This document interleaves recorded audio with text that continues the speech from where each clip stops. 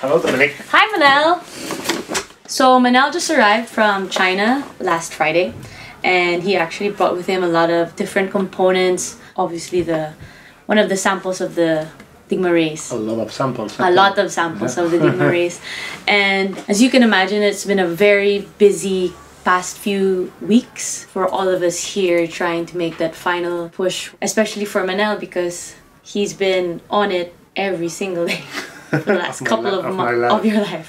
Well, for the last couple of months. So Manel here has been dying to talk to us about all of the developments and updates he has from his trip to China. My conclusions about this trip is like it's been a real big step beyond in this project. We are close to make the product reality.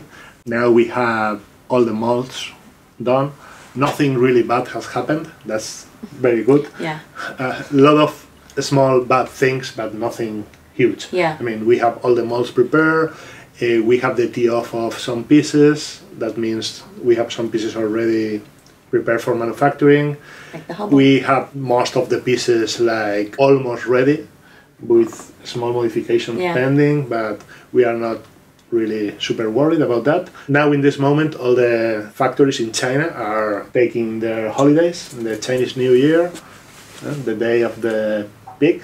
The year of the pig. Yes. So all our suppliers are taking their holiday break. Yes. It's been a bit confusing because we expected like they took certain days, but and our assembly factory, for example, have the days they told us, but some other supplier starts holiday earlier and others start later.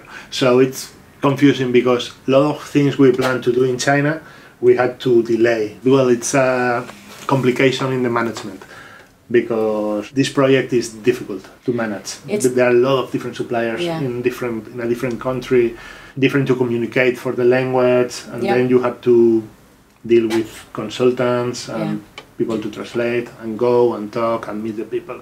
Some of the problems that we have are really human related. It's not only modifying the product, but it's also managing people. Yes, this is a very, I mean, the relationship with the supplier, it's incredible how important it is. If you want to get what you need and what you want, and you want to be understood by them, then you have to work a lot in the human part of the project. And it would have been helpful if you were based in China. Yeah, but that's not the case. Would be great, but it's not possible because I have family. Yeah. So these are just the challenges that. Yeah. I mean, it should be. Everything should be faster if I'm there all the time, because when I go, I realize everything moves faster. Yeah. But well, it's also how it is. I mean, we are outsourcing our manufacturing to China, so we have to learn and try to deal with all these complications. Yeah, but we're in an exciting part. We're in the last leg, the last push. And we've also been working on the logistics and the assembly and the packaging. So it's actually all coming together. Since it's the most important leg of the manufacturing process, obviously it's taking time to make sure everything is perfect. There's no room for errors. No. Now the main thing is to have an amazing product. Yeah. I think we are on the good way. We have a lot of amazing components, and each iteration the component is better. Yep. Well, anyway, guys, we will be continually updating you with all of our developments here on YouTube and, of course, in our blogs, in Kickstarter, Indiegogo. So make sure to subscribe. Also, if you want to learn more about the product, about the Dygma race, and about the processes behind it, you can watch our other videos, especially the Inside the Factory when Manel went to China last time.